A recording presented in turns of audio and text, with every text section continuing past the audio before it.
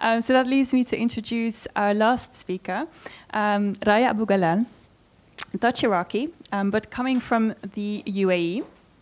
Raya is a corporate lawyer and founder of a boutique illegal consultancy. She's also a co-founder of the Women Lawyers Group Middle East and a board member of the International Women Business Group in Abu Dhabi. Raya will focus on women in the workforce, women in business, and labor rights, mostly, of course, in the UAE. So it's great to have you. Yeah. Thank you so much. Thank you very much for the organizers. Thank you. I felt very outnumbered here without having a PhD. But thank you very much for having me here to speak. And of course, I'm in my home country, so it's always exciting to give a talk. Already Dr. Femke touched some of the aspects of the historical issues for the UAE. And I'm going to talk more about the exciting things that are happening now in the GCC, but in particular the UAE, which continues to make progress in terms of increasing female participation in the workforce, businesses, as also changes in the labor laws. I just want to make a point that the UAE existed only since 1971, so we do have to take that into consideration, so the laws keep changing in terms of also women in force, but also it is very new for women to be working there. Historically, in the MENA region, most laws guarantee equality between men and women. In the UAE, that's also the case. Women, since the establishment of the UAE in 1971, were provided, as per the UAE constitution, equal rights to men.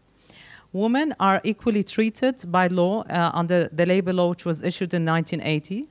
And it's been amended in various years, but they've been granted equality in terms of equal pay.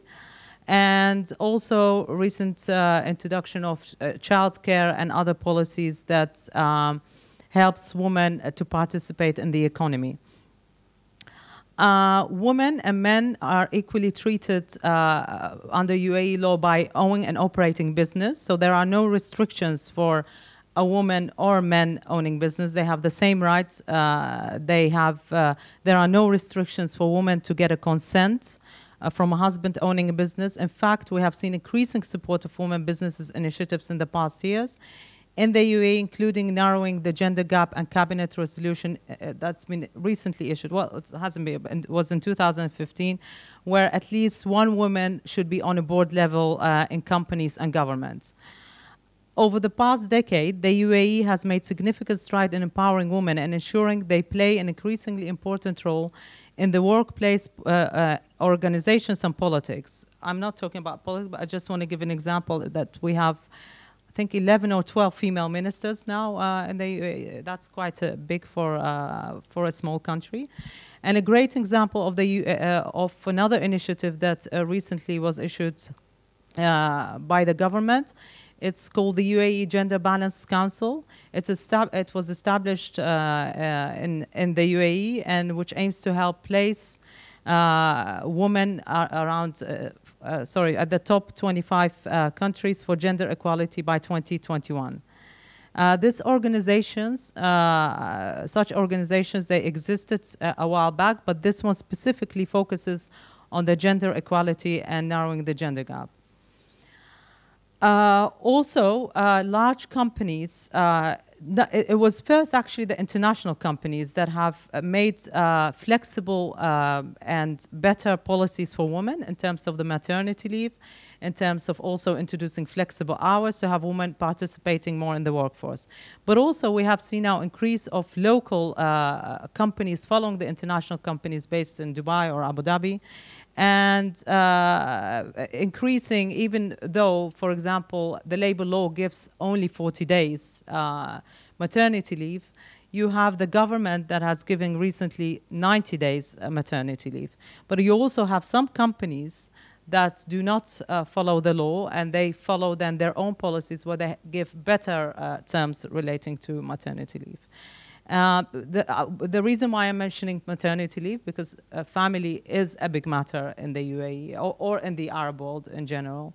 So, so this has always been a debate that we need to increase the maternity leave especially when the law was issued in 1980. There were not many women working in the UAE.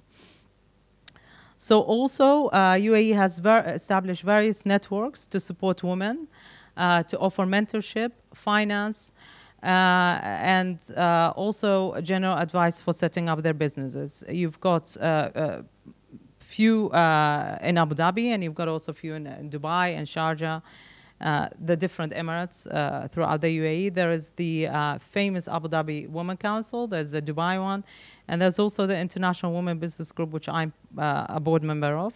So and there are a few others that are set up under the umbrella of the Chamber of Commerce. So these type of organizations, they've been they played an important role to support women empowerment, specifically in setting up their businesses, and also bringing a speaker to help them in their businesses, but also in terms of their jobs, and also in terms of expats coming to work in the UAE. So it's not only set up to support locals, but also the bigger community throughout the UAE. Also, the government, well, I've mentioned the changes. They've stressed out, emphasized more on the equal payment. So we have recently issued in 2008 a cabinet resolution about equal payment, because yes, by law, equal payment is guaranteed, but unfortunately, it hasn't been implemented throughout all the organization. And sadly to say, it's actually the international companies that haven't implemented equal pay, because most of their parent companies abroad are not carrying out the same policy. So despite the above changes, they're very exciting changes. They're rapid changes. I mean, I've been living in the UAE now for 12 years, and I have seen tremendous change. I have set up companies for women from different backgrounds. I've also set up companies for women from the GCC. We have seen that women are celebrating. They're doing campaigns. I mean, this is a picture in the background saying we can do it. There's also been initiative to support these. This is actually in Kuwait, by the way. You know, this was, but it's a GCC, yeah, it's a GCC initiative. So we can see here different type of women from the GCC. Most of them are entrepreneurs, and there are some artists, and you may recognize some faces. These type of campaign have been supported, but also by the governments and the society. Now, I know there are a lot of questions from the other part of the world where they feel things are being done differently in the Middle East. And I know the media has not always done a good job in terms of projecting the women from the Middle East. But there are positive changes, specifically the UAE. And throughout the GCC, actually, I mean, we'll see the same initiatives because of their visions, and now with Saudi coming up with their vision.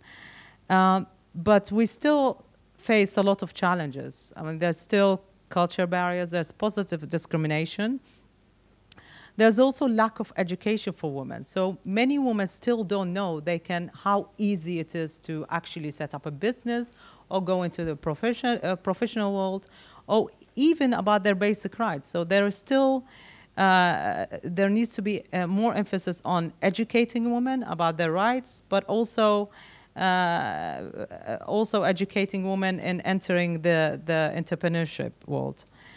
And also, I've mentioned about the unequal pay. That's becoming a big issue in the UAE recently, and there's topics about it being discussed. But that's again a global issue that many women are facing in other parts of the world.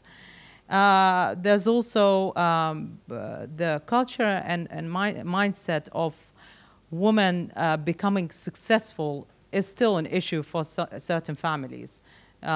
So you have, there's always this myth, if you are successful, there is a possibility that you will not find a suitable husband who will not marriage is still a big issue, I mean, in the Middle East. I mean, we cannot deny it. So family is very important. So they always have this. I mean, I gave a talk about women-in-law, and there were students, and they were fascinating. Actually, most of the students were female. And one of them, sorry, that's a bit off the topic. And one of them came to me and said to me, "Oh, how come you're doing all of this and you're married and you have kids?" And she said, "Because my father said, it's okay to study law, but I shouldn't practice as a lawyer because men will be afraid of marrying me." So I mean, that you do have these concepts. They still exist.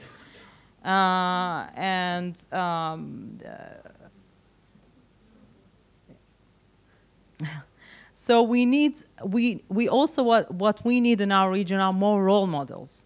So these are very, very important. That's why the international organizations based in the UAE, but also the Abu Dhabi Women Council and the Dubai Women Council, they're doing a great job in that, because they're actually showing the new generation, look, we can do it, we've done it, you know, there's been some challenges, but you can be here as well. So these are the role models. We need to increase the role models.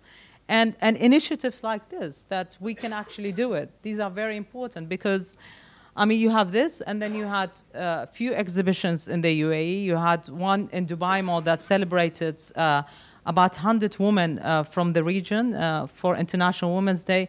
And this was fascinating because people were walking around and seeing all these, you know, posters of women celebrating their success, whether in business, whether in education, and other type of profession. And also what we have seen is sometimes, often now, that in the UAE, they're growing so rapidly that often they feel it's okay to stop now. We shouldn't continue. It's fine. We're okay at the moment. And that's something that is actually happening throughout the whole Middle East in a way, that they feel, okay, I'm successful now. It's okay. I don't need to do anything more. So this is another challenge that we are facing actually sometimes in our organization. When we speak to other women, we'll say, you know, you could do more, you could go further, you know, you could also help others. So these are very important challenges. And I think we're going to discuss these issues more in the Q&A.